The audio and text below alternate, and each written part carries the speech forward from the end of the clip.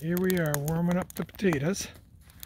From the other night, they weren't done as well as they could have been. Mike didn't know how to do them in the fire, but they needed to be in longer.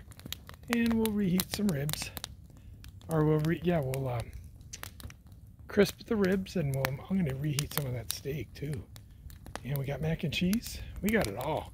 Cleanup time at the Demore cabin. Let's go see what's going on in here. Alex is trying to get the heat going here. It's called the something heat, Baja heat. He's trying to re-get that going. Toasty as heck in here. Max playing around doing homework. Uncle Mike on his phone. We're hot in here. It's warm. Or actually, they're probably comfortable, right?